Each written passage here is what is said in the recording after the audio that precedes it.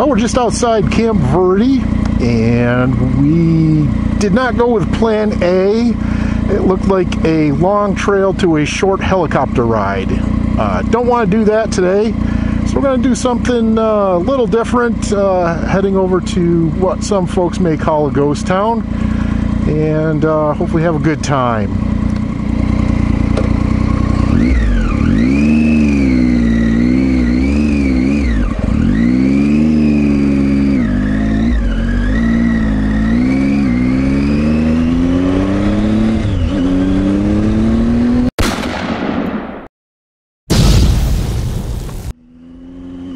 Back on the dirt.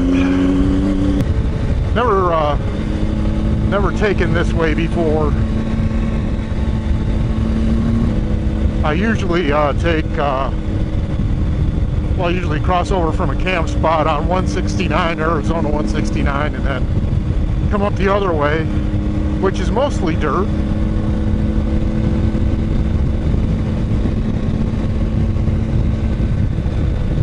The other route has a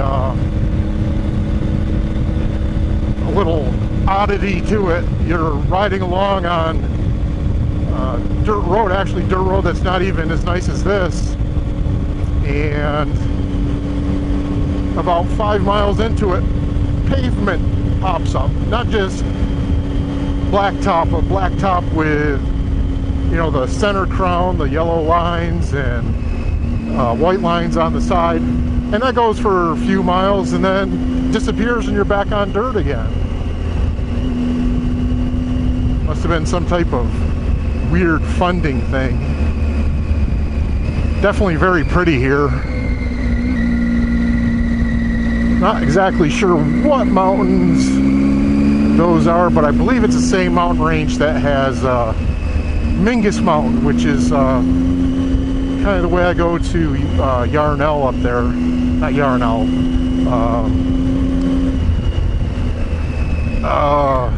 My brain's fried this morning. That's the way I go to Jerome. You go right over Mingus Mountain to get there.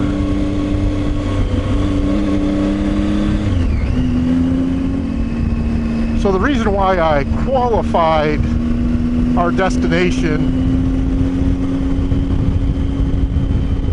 as under some people's definition, I define it as a ghost town. I know I've had some comments from folks is how can it be a ghost town if people live there? Well, many of these towns I visit have been re-inhabited or are much less than the original inhabitants were. So I mean, if a community goes up to, you know, even 1,500, 3,000 people or more, and then all of a sudden you're down into the 10 percentile or 5 percentile, what that is, and the original intent purpose of that community is no longer viable, you kind of have to call it a ghost town in my book. Like I said, a lot of these were abandoned for many years, and people have come back and fixed up the buildings and found that life is good way out in the boonies, where people used to toil away at mines or ranching or whatnot.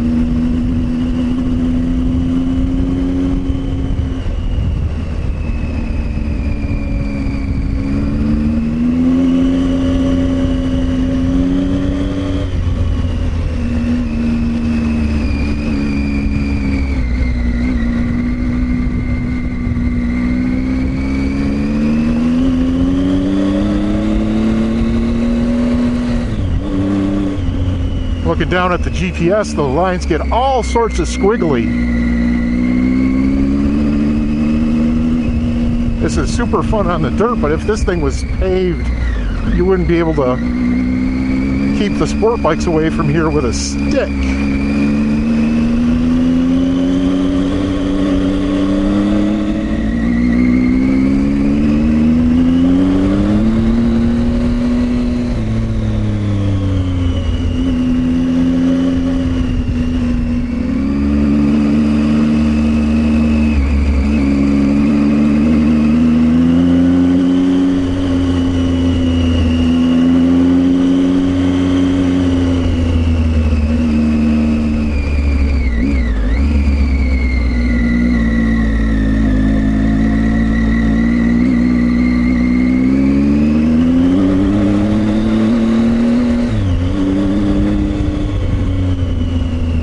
look at that view. Whew. So pretty. You never know what you're going to run into when you look at stuff on Google Earth. And so far this has been like a dirt superhighway of sorts. But you do have to be careful, like Plan A today, as I mentioned earlier. Turned out to be a boulder fest. I got about, I don't know, a quarter mile down the trail that I was looking at. I wanted to do something a little bit more technical, I guess you would say, than this. And it was full-size adult noggin boulders. And actually a guy stopped me when I turned around on my way out. He's like, yeah, that's a good idea for you to turn around. I said I was going to come back on my dirt bike. He said that was probably the best idea you had all week.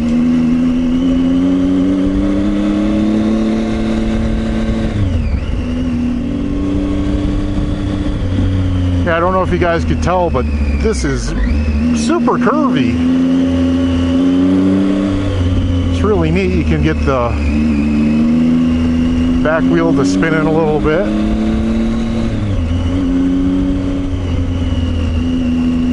But we're just following these ridges. It's kind of like a pass. We're heading up and over, and I'm assuming at some point back down a little ways anyway.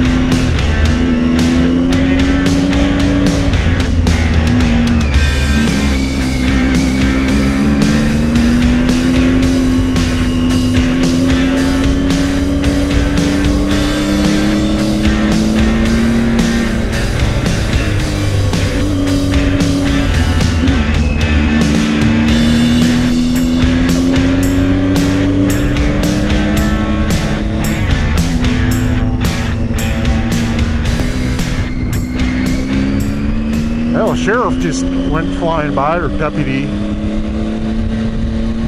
however you want to phrase that. Just moving right along.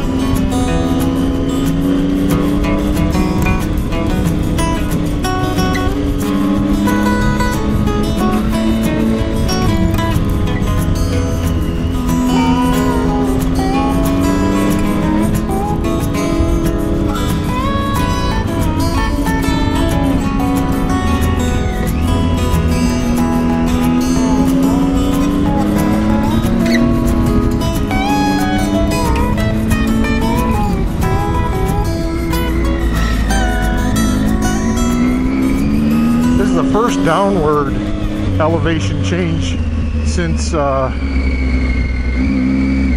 started this little journey about 7 or 8 miles ago.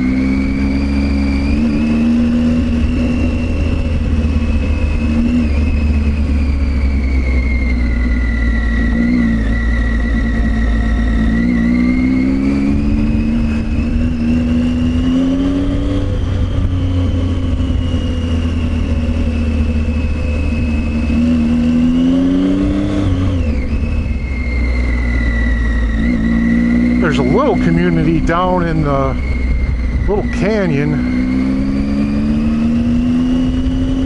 Not sure what that is. Wow.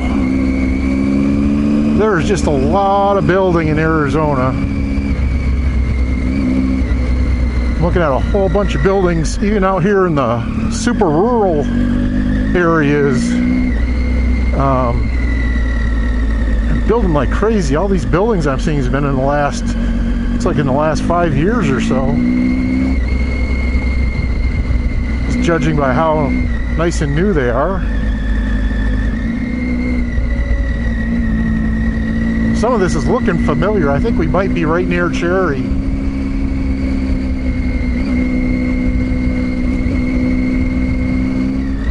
Yep, I remember that old barn, shed or house.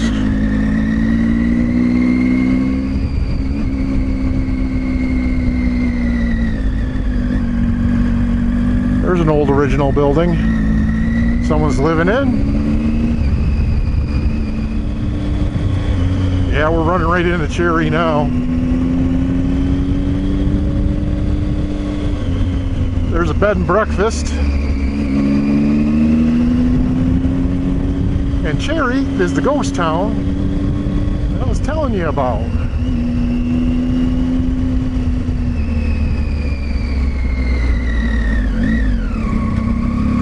Hope they don't mind. Firefighters Ave here. I'm gonna pull in here and let's have a little chat.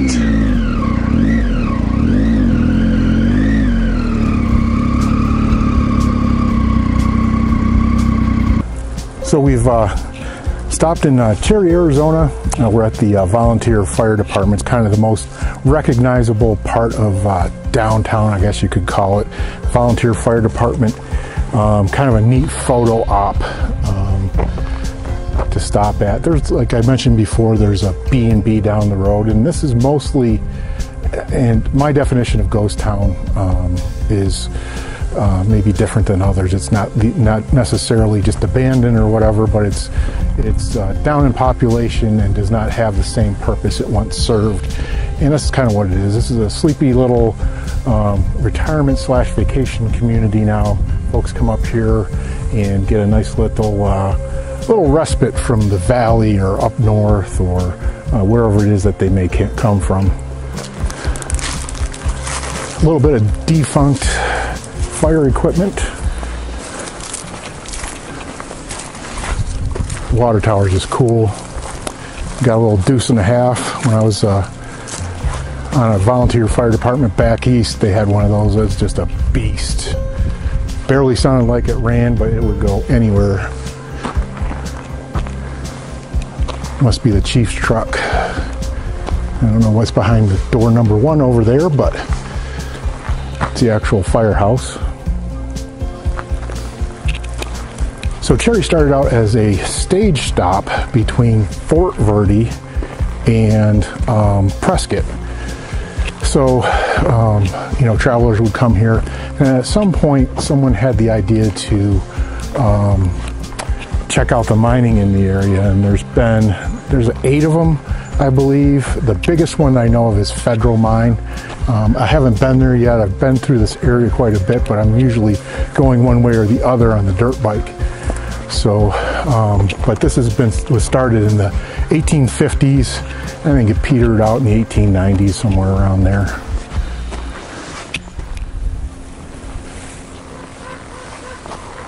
This is the Cherry Cemetery. If you look up Cherry on Wikipedia, there's a old-timey photo right of this this gate. I don't know if we can go in or not, but we'll give it a shot.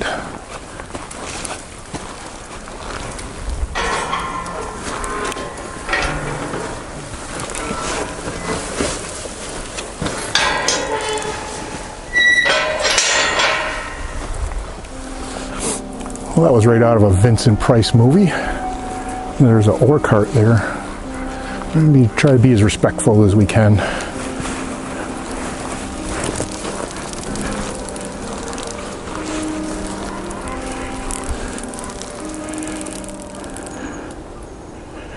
Looks like 1907, 1890. Looks like these markers have been redone in recent past, 1898 to 1902.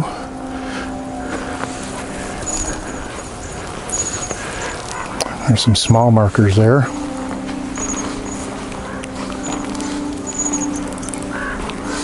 Not really sure how to walk around here. I don't want to be dancing on someone's grave, if you will.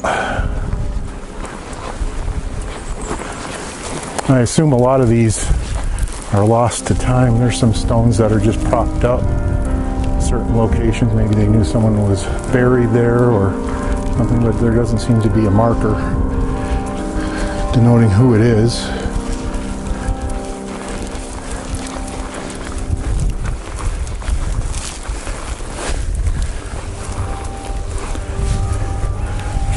(1943 to 2016). 1910 to 64.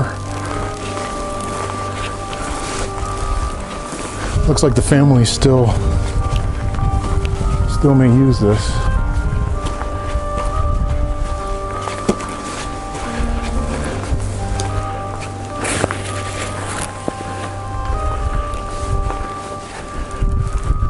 A few of these have 1890s birth dates, so I would assume a lot of these folks maybe were born here and either lived here their lives or moved back, or were last wishes were to return them here. Someone's got a reservation.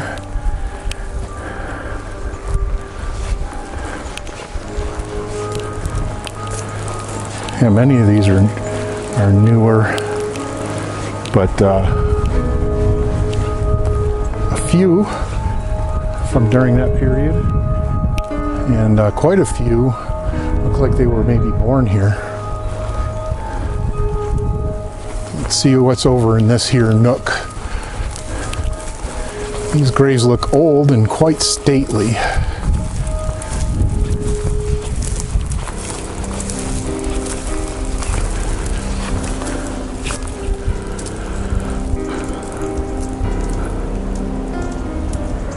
(1873 to 2003). I don't think so. It's hard to read the stone. It looks old, but maybe not.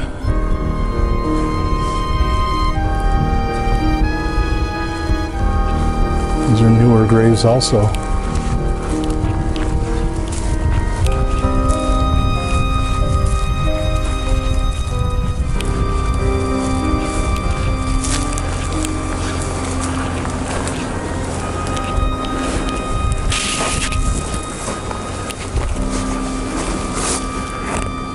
Margaret Martin Frice.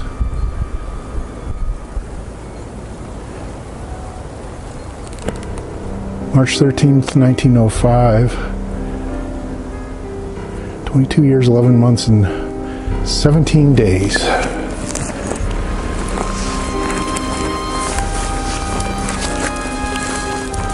Looks like that was meant to be a family stone.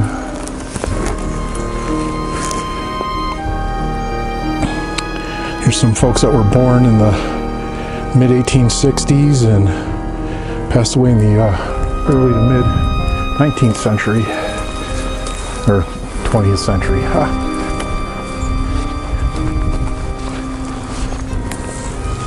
Well, this would be a heck of a place to spend Halloween, that's for sure. We'll poke back to the bike and see where else we can go. All right, I'm gonna back on the road here.